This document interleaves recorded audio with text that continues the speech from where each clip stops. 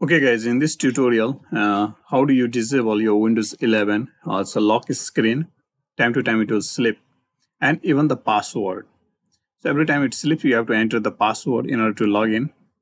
Even when you start your PC, you have to enter the password to log in into your PC. So you can disable that. So you just have to go to the search and you're going to type SIGN sign in.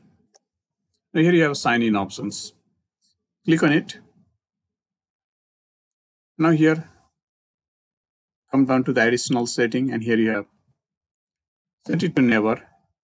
Enter the password, current password, and click on OK.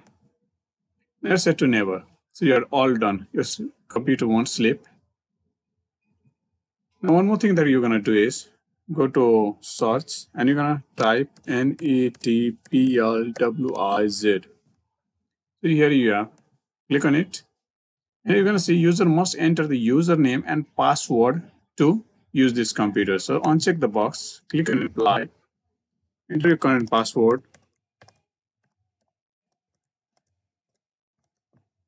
enter again,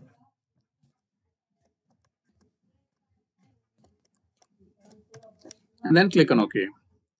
And then click on OK. Now you are all done. Next time you log in into your PC, you don't have to enter the password. Or in case if your PC slips or you get into the lock screen, again you don't have to enter the password. So when you do these two changes, you will not get into the lock screen, and you'll never have to enter the password in order to log in into your PC again and again.